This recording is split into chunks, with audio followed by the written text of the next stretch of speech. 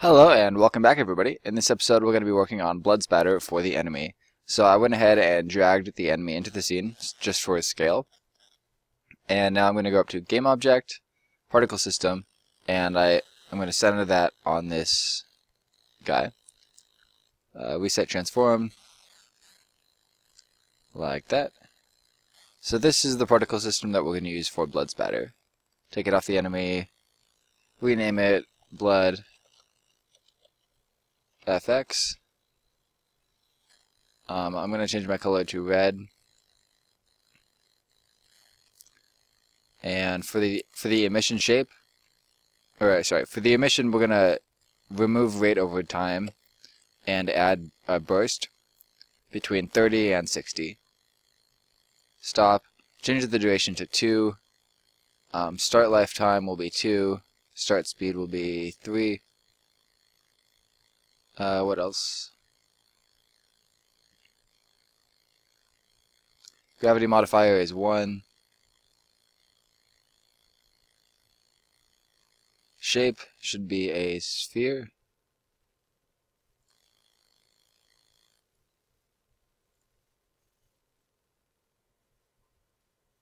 Sorry about that.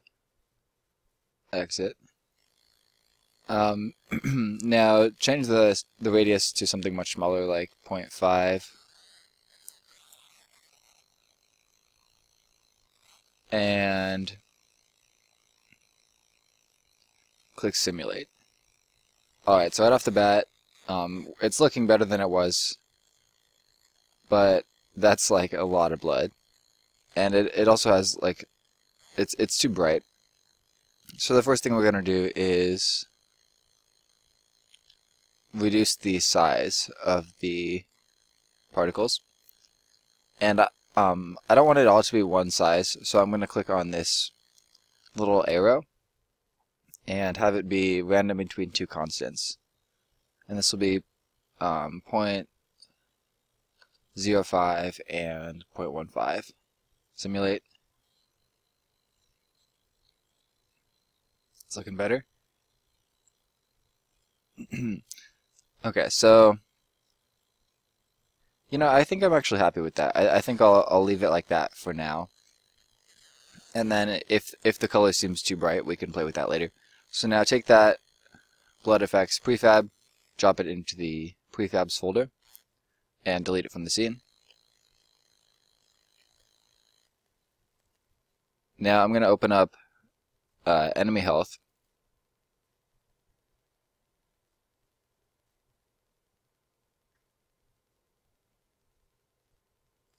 Open.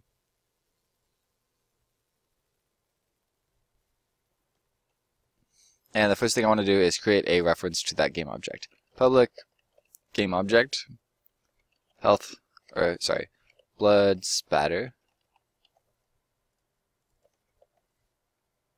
and find that in the prefabs and drag it onto the new field. Blood effects. Save. And I'm just going to apply that to the prefab right away. And now when we take damage, we want to shoot some blood out. So we could do that here, or we could do it down here. I'll do it just right here. Alright, so now we have game object, blood spatter, blood splatter. That looks better. Game object blood splatter equals game object dot instantiate, and we're trying to create the blood spatter. Oh, actually, you know what? I think I will actually put this down here because we have this collision object stored in memory down here, and we can use that to put the blood exactly where the enemy gets hit. So let's just put it here. Game object blood splatter equals game object dot instantiate blood spatter. Is that what I called it? If you right click, you can actually go to refactor and rename, and I feel like that should have an L. Blood splatter. save, and now that probably, alright, so it probably lost our connection in the inspector, but we can't fix it now because we have to finish this line of code. And we're going to put it at collision dot point or something like that. Collision dot contacts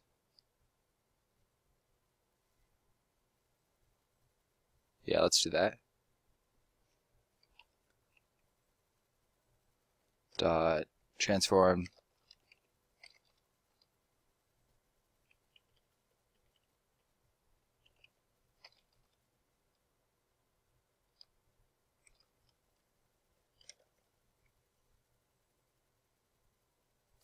Alright, so if we do collision dot contacts, that's going to return a contact point.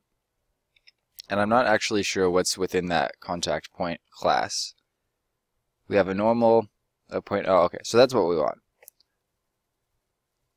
And this is just going to grab the first entry in this list. And so now we're creating blood splatter. And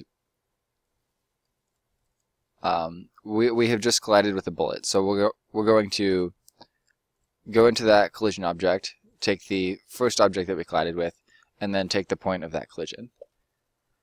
And for rotation, let's just do, as an experiment, we can do collision.contacts.normal. And that should be the upward direction of the impact. And I don't know what that's going to do, so we'll find out.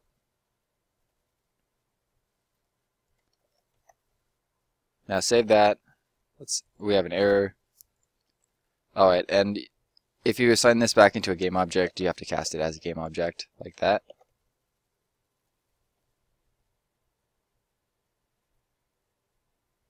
Clear. Alright, so it's not happy about something. Oh, and I guess this normal is a vector 3. We need a quaternion, so that's not going to work. I'm just going to put in quaternion.identity. And that's just like a standard up direction. And I typed blood splatter, but it wants something different. Blood splatter, save.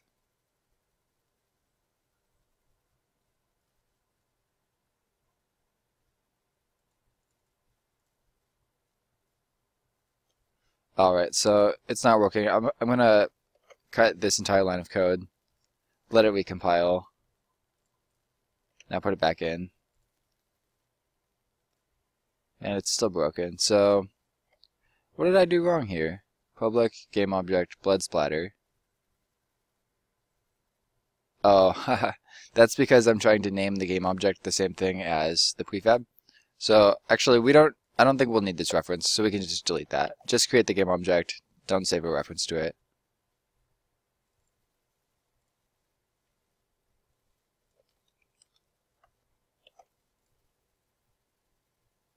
Alright, sorry about that, guys.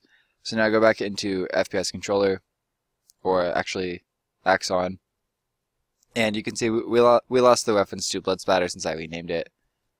My bad. Now just drag blood FX back onto blood splatter. I don't know why I'm having such trouble saying that. Anyway, once that's set, go ahead and apply and save the scene. And now we can delete Axon and try the game out for real.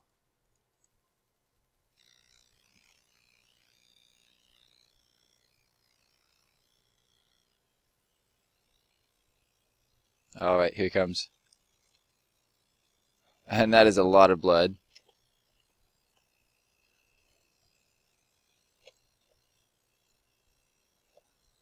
And you'll notice that the blood just keeps splashing around. So to fix that, we already have a die after time script that we built in a previous episode. So we can just type die and determine a lifespan, which should be 1.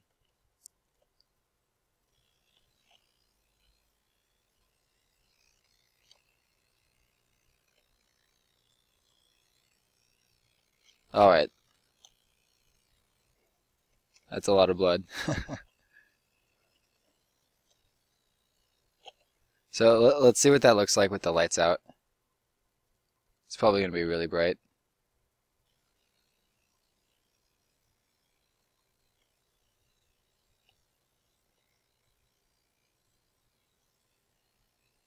Where are you?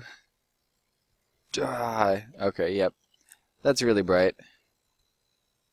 Doesn't seem like it's taking any lighting from the scene.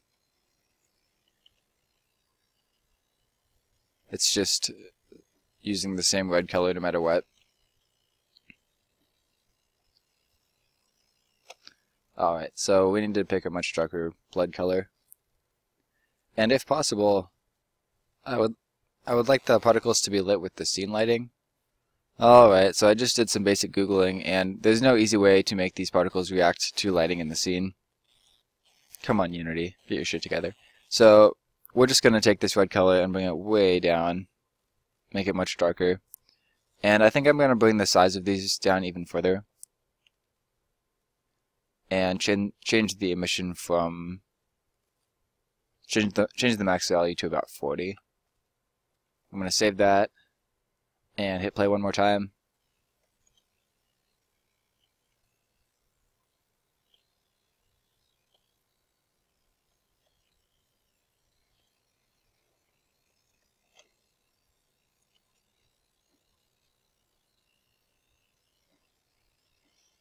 And I think I might want it to be even darker.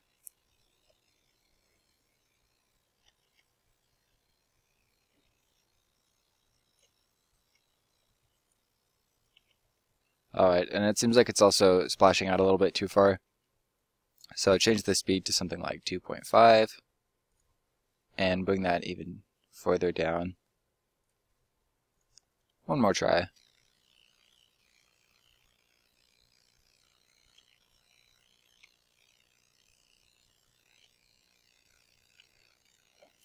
Yeah, that's looking better.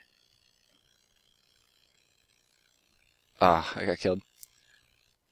Alright. I think we're definitely on the right track. I'm going to cut this video off here. In the next video, I'll work on touching up the environment even more.